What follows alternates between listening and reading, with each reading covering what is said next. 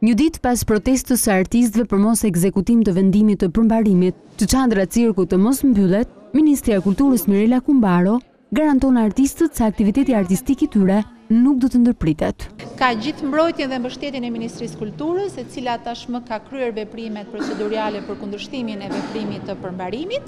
Është një dosje që e kemi në proces. Unë dua të garantoj edhe publikun shqiptar dhe dashamirësit e cirkut, sikurse edhe stafin e cirkut me cilin jemi në kontakt të vazhdueshëm, që cirku nuk do ta ndërpresi në asnjë moment aktivitetin e tij dhe çadra do të vazhdojë të jetë streha e cirkut kombëtar.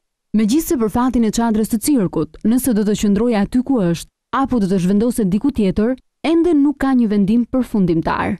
Në këtë paqartësi, megjithatë, Kumbaro premton se do të investohet për rregullimin e çadrës, si dhe për përmirësimin e kushteve të artistëve. Nga ana tjetër, ne po ndjekim të gjitha hapat në dy aspekte, si në pikpamjen juridike, ashtu edhe në aspektin e përmirësimit të kushteve të cirkut, për cilën kemi tashmë një projekt në ndërtim e sipër. Arena e cirkut ndodhet në këtë hapësirë prej më shumë se 50 vitesh.